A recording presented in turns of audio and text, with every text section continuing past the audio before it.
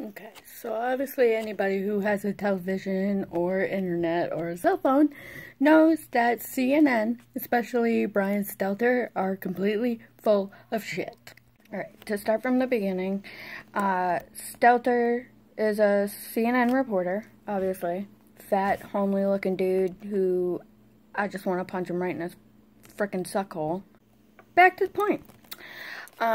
Originally he had made a report, accusing Naval Rear Admiral Ronny Jackson of professional misconduct because of an incident that supposedly happened back in 2015 where he got drunk and belligerent and supposedly was banging on a colleague's door who just so happened to be female. Secret Services ran an investigation on Dr. Jackson and found it to be completely false and also referred to him as a very outstanding professional.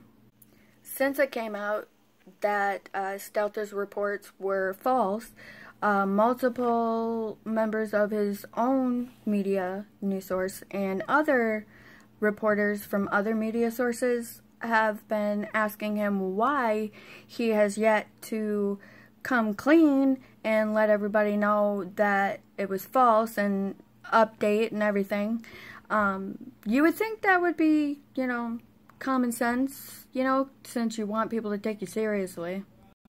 Like the little amoeba that this life-sucking douche is, instead of, being a man and facing up to his mistakes. No, he would rather refer to Republicans and Trump supporters as a spreading infection. Peg me so not surprised. Hate to burst your little bubble and break your fragile little ego, bud, but I think it's clear who the infection is.